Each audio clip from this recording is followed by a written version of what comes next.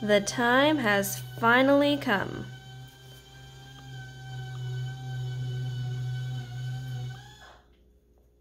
Thank you, Stimulus.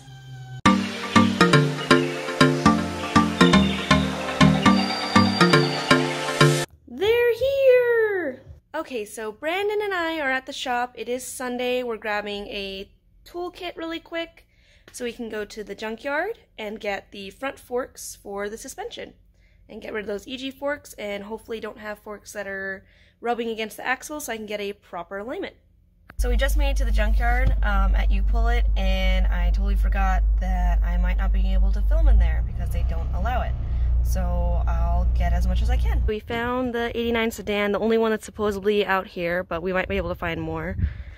Doesn't have the forks on either side though, unfortunately, so we're gonna have to keep looking, see if we can find another Honda somewhere out here in this sea of cars. Well, that was a bust. They only had one Civic that was an 89 that's been here since, I think it was December of last year, like December 19th, so they didn't have any other ones, unfortunately. So I guess just have to find some online. Okay, got the EF forks in from New Mexico, a junkyard in New Mexico. We're gonna test fit them to the Ksports.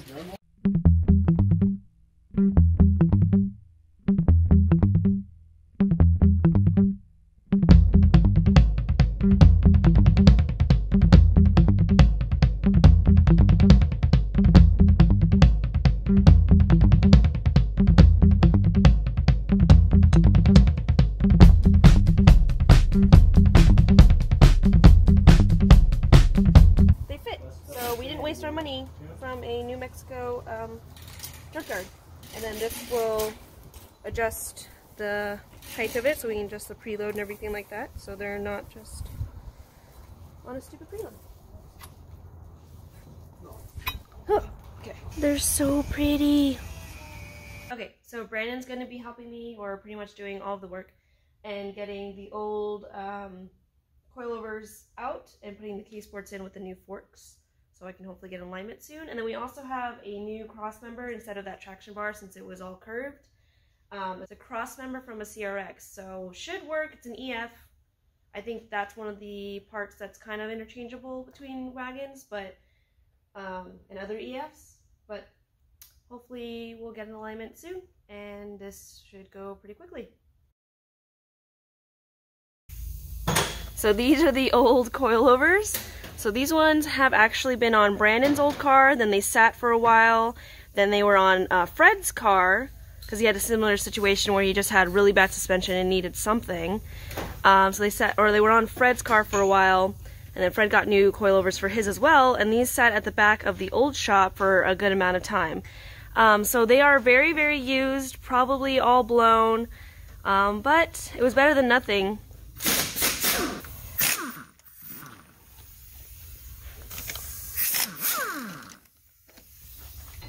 So this kind of, I can't really help Brandon with all this. Alright, this is the old EG fork, and that's right where it was rubbing against the axle. And then here is the EF. So they don't look too different, not by much, but this shouldn't rub at all, and we'll probably just toss these. Okay, Brandon. Okay. On the blue all the time. Yeah. It's out. And new stuff just speeding through it. Going in. So pretty. Doesn't that kind of match your CRX wheels? Yeah, it's similar color. So right now Brandon is messing with the preload, whatever that means. But we decided we're going to lower it about a 1/4 inch from where it was before. So there's a little bit less of a gap between the fender and my tire. But we'll see how that is. If I don't like it, we might go a little bit lower. But we'll see. So we're messing with preload first, and then we will adjust height after, right? Preload's done. Preload's done. Can you, like, let me know?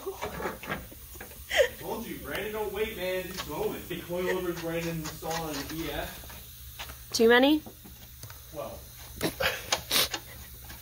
Some random exact number.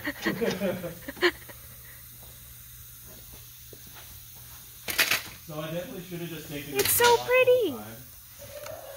Alright, so getting those replacement forks in the front. The rear shouldn't have any issues, it's just the front that had an issue with the rubbing.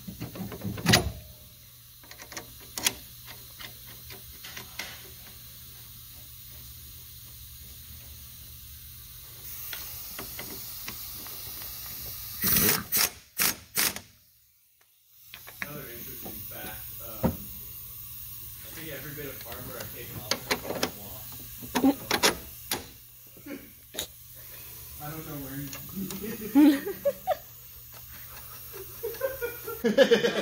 What are you doing? It would be. No, I'm just breaking something. You need some lotion? I'm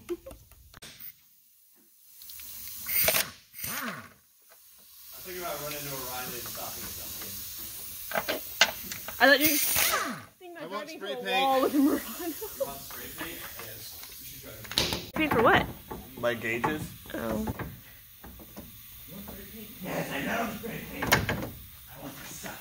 So here's the passenger side one, definitely blown. Look at all of the oil coming out of it. It's much worse than the driver's side, but this one is like for sure blown with all that oil that's all over the place. This is the rear passenger, also pretty dirty and oily and yep, basically all blown. Alright, on the passenger side, Brandon is adjusting the preload before he puts it in the car, an 1/8 inch. And why are we doing that again? It's because you don't want the spring just flopping around, because then the strut will be too low and causing other ride issues. And you don't want it too compressed, because then it's going to be too stiff for the ride quality of the car. And isn't that a good way to blow your suspension before you even really use it? Yeah, if it's not adjusted properly, you can easily blow the strut. Yep. He's using the spanner wrenches that came with the kit, so you can adjust preload and ride height. So the only reason I'm not doing any of this is because I don't want to ruin my suspension. I also don't know what I'm doing, and he can get it done 10 times faster than I can, being that he's done this a million times on all sorts of different EFs.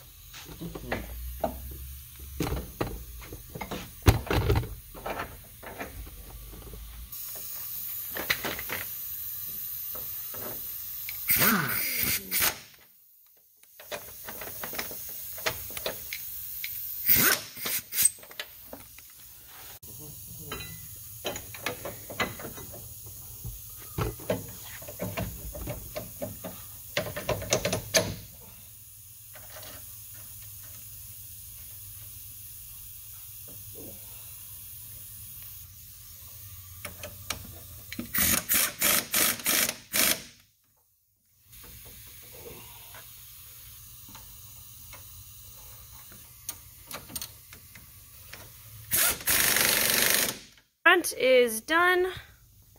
They're all in. We just have to tighten the bolts up top on the strut. But yeah, we're gonna do the rear now and get that all figured out. So in the rear, the struts come through up here. And there's little strut tower covers. Yep, so Brandon's gonna get this done really quick and we'll be on to the next thing. Also, I still have to paint my bumper, I know.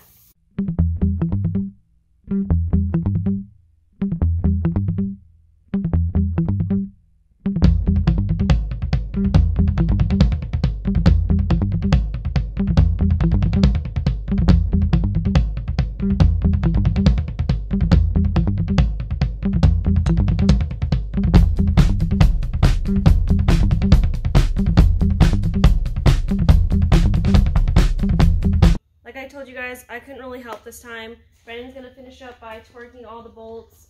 We made sure that they were somewhat secure with the gun or by hand. But he's going to make sure that they're all torqued in, and then we are going to put the wheels on, lower it down, and then start adjusting ride height and go from there. These are the magical stiffness adjusters. So you put these on top of the strut. So S is soft, H is hard. For daily driving, riding around purposes, we're going to go all the way soft.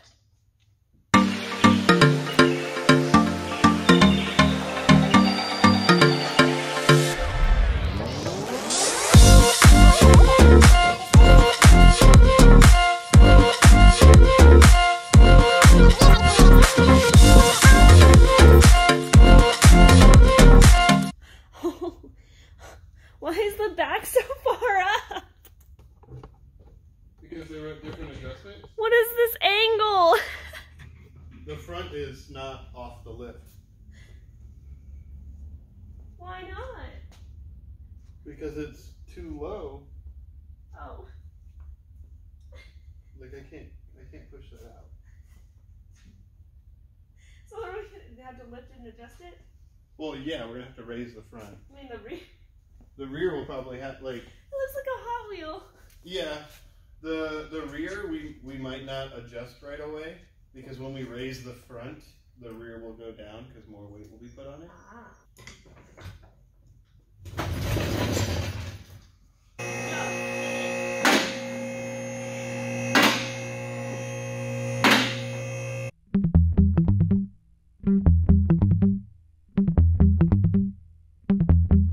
So we gotta adjust the front to match the rear. The rear is as far down as it can go.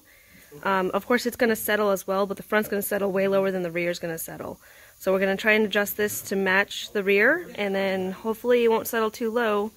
But we're getting a little bit closer. All right, first test drive.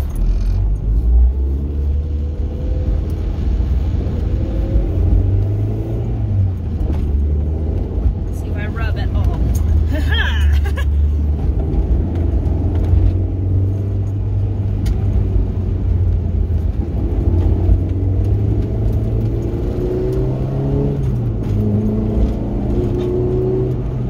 know I'm testing rubbing, but I miss this car. I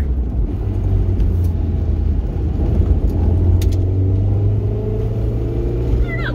It doesn't rub. I don't know. So I took it for a test drive. As far as I could tell, the ride was fine. I was more worrying about rubbing, but we're gonna get the rear coilovers to the same height as the front because the front is much lower and the rear is much taller. It's settled a little bit, but it's probably gonna settle a lot more than it is now. But basically, we couldn't lower it a whole lot because the rear with the Ksports cannot be much lower than that. And the front's probably going to settle a little bit more than it is now. But she's a little bit lower. Either way, the ride's a lot better than it was before. That's all that really matters.